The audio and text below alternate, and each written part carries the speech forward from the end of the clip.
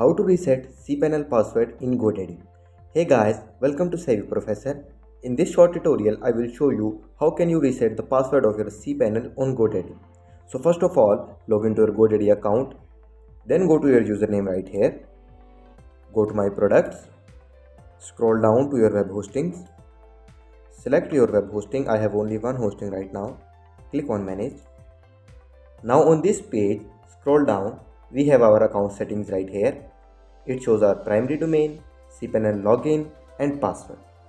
So we need to change our password. Simply click on change. Enter your new password. Then enter your password again. After entering both of your passwords, simply click on change password. As you can see, our password has been successfully changed. So I hope this video was helpful for you. If it was helpful, please like our video and subscribe to our YouTube channel Savvy Professor. Thank you so much for watching and I'll see you in the next one.